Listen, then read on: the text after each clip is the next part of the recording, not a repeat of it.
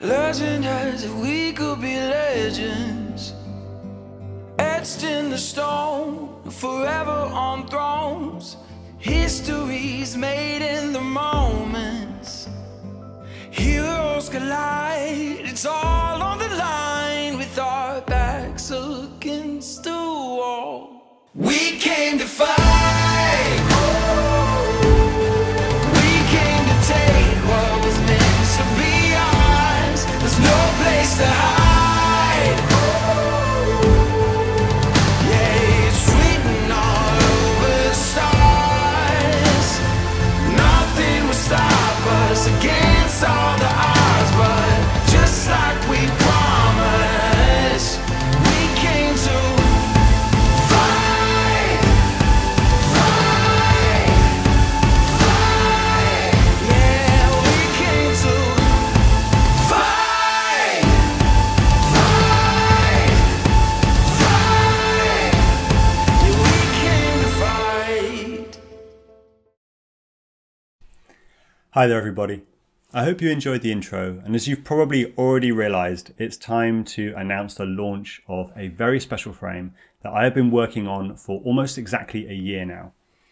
This is the AOS Cine80, and it takes everything that I have learned about how to design a super high performance, ultra low vibration airframe and scales it up to an 8-inch Cinelifter. And as I'll show you later in the video, this Cinelifter actually has better vibration and resonance performance than the vast majority of 5-inch FPV drones. And I'm going to talk you through the key design features of the frame that allow it to achieve that performance in just a little bit. After we've looked through the key features of the frame, I'm going to talk you through a black box log analysis to see how those design features have affected the flight performance and what benefits this is going to give you for carrying these heavier cinema cameras. And finally, I'm going to be showing you where you can order your Cine80 today, either a frame kit or as a full build, both through Quad Standard Labs. It's a lot to cover in one video. I'm not going to waste any more time. Let's get right into it. So let me take you through the key design features of the Cine80 on the bench. Let's start by talking about the arm design, which is quite different from other frames that I've designed in the past. The Cine80 uses a vertical truss arm structure to achieve its vibration and resonance performance.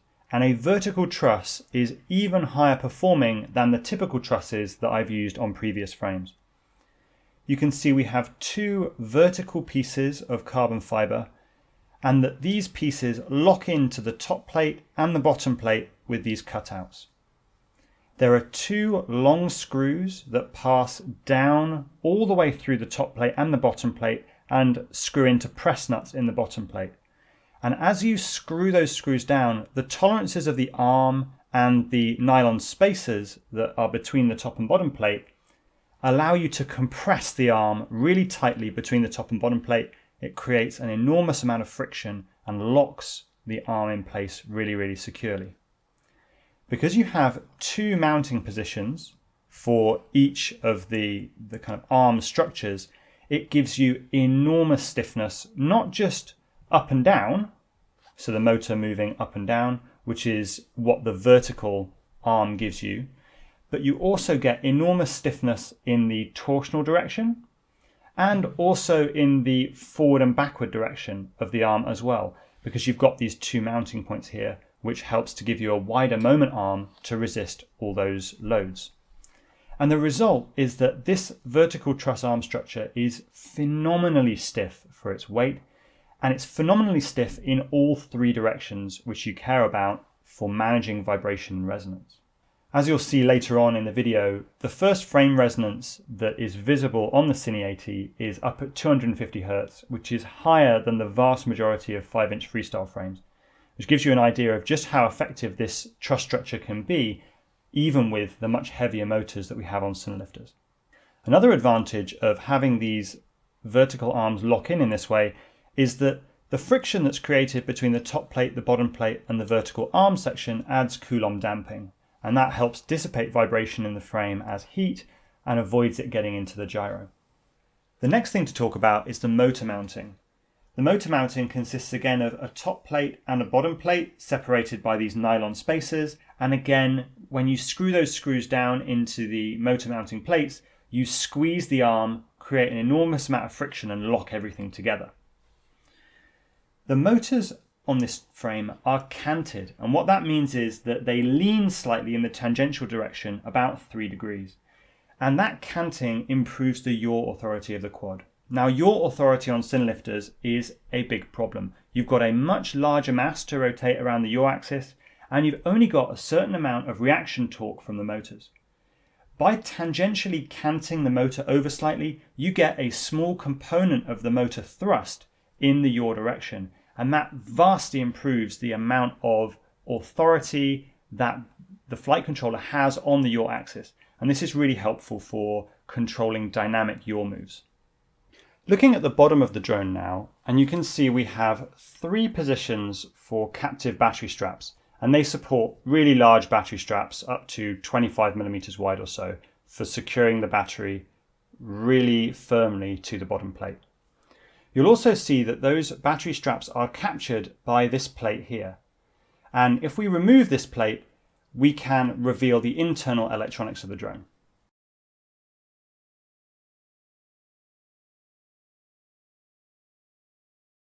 So as you can see, once we remove this battery plate, you have access to the internals of the drone.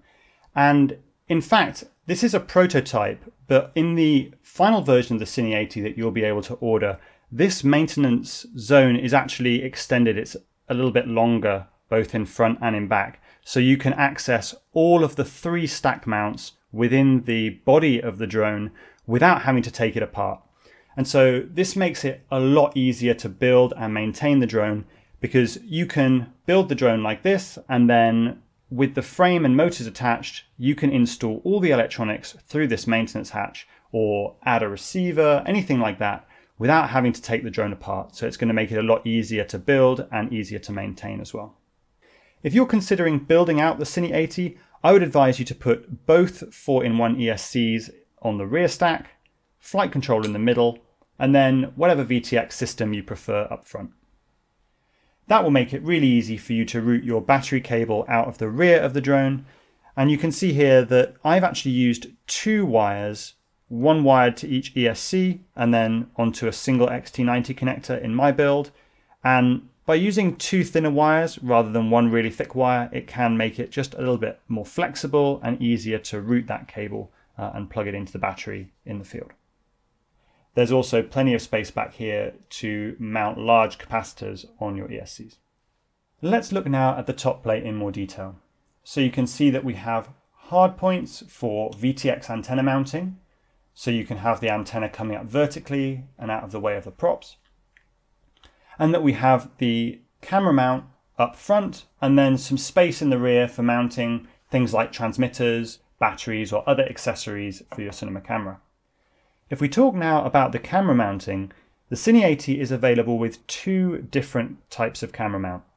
The first one is this carbon camera mount, the AOS carbon mount, and this has adjustable camera angle from -5 degrees up to 45 degrees and is suitable for most typical cinema cameras like a Blackmagic Pocket Cinema or something like this Red Komodo. The Cine80 will also be available with the DAC universal camera mount, and it has all the correct mounting positions for that as well. So you can choose whichever camera mount you prefer. Whichever camera mount you pick, you should be aware that the Cine80 can be configured both in a forward-facing configuration for the camera, and also you can build the drone entirely in reverse. So you can fit the camera plates here at the back, and then you can mount the camera mount facing downwards like this for rearward-facing shots. So this makes the drone very flexible. You can have 2 different builds, one for forward facing and one for rearwards facing. And that works whether you're using the AOS carbon mount or the DAC camera mount. If you're looking for a recommendation for motors and props for this build, then I would recommend a 2808 sized motor with about 1300 kV and something like this 8x3.7x3 or maybe a 7x4x3 prop. The 2808 1300 kV motors are really well matched to a lighter pitched 8-inch or a heavier 7-inch prop, and both of those options will carry a typical 1.5 kilo cinema camera payload very, very easily. The final thing to say is that if you're looking for 3D prints and landing gear for this frame, then there are links to all of that down in the video description. Let's take a look now at a black box log analysis to see how the Cine80 performs from a vibration and resonance standpoint.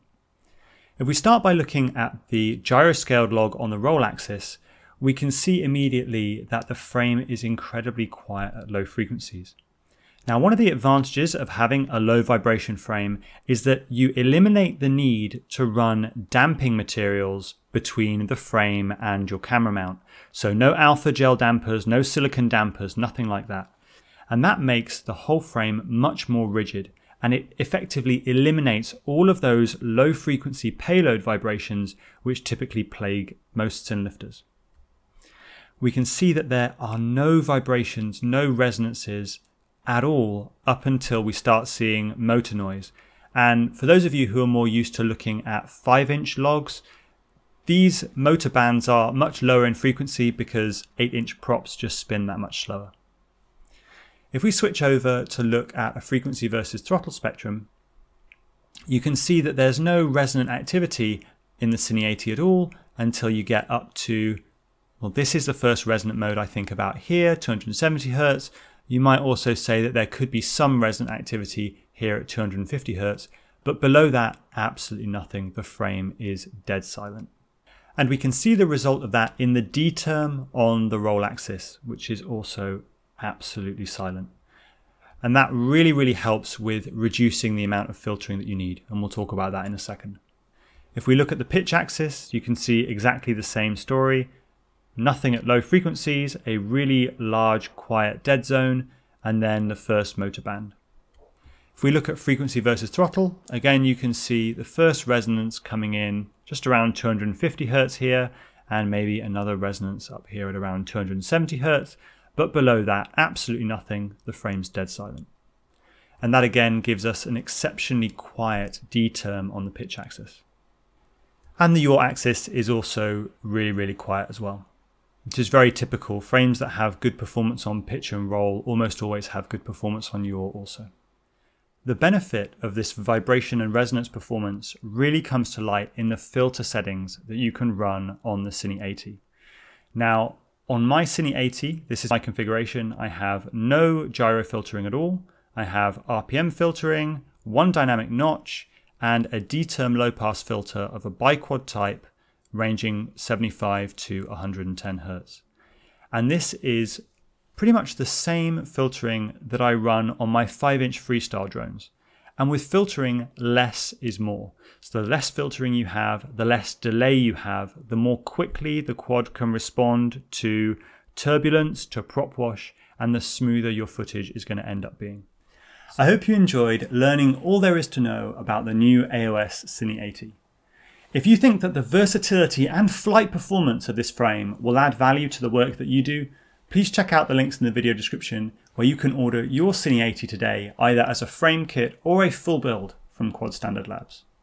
If you're not in the market for a Cinelifter, but you are excited about some of the technology and features that you've seen in the Cine80, then make sure you're subscribed, because some of those technologies are going to trickle down into some smaller frames very soon. That's all I have for you for today, so until next time, I wish you all very happy flying.